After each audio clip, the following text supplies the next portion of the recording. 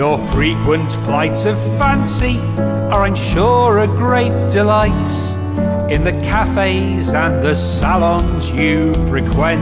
But I could live without the story of your cousin's neighbour's cat in a meeting about stationery procurement. Professionally, politely, might I ask you to stop talking? Please respect the meeting etiquette. Whatever race or class or gender, can we all kindly remember to stick to the agenda? Yes, computers can be difficult, but maybe Google it before regaling the estates team with your passwords.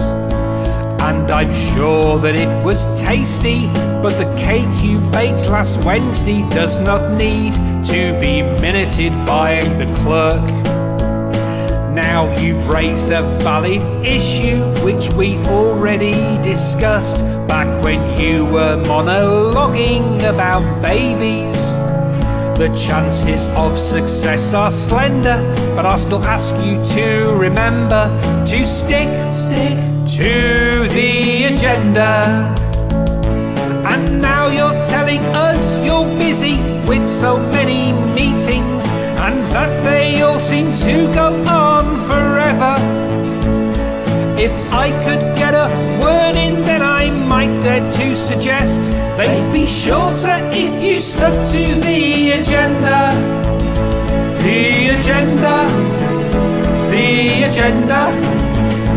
They'd be shorter if you stuck to the agenda. The agenda, the agenda. Please will you stick to the agenda? This is not your Netflix special, nor your new one-person show. If it was, it would only last an hour. I've a feeling I'll be leaving this interminable meeting only when my mind or laptop's drained of power. Professionally, politely, might I ask you to stop talking? Please respect the meeting etiquette. Whatever race or class or gender, can we all kindly remember to stick to the agenda? The agenda, the agenda. Please stick to the agenda.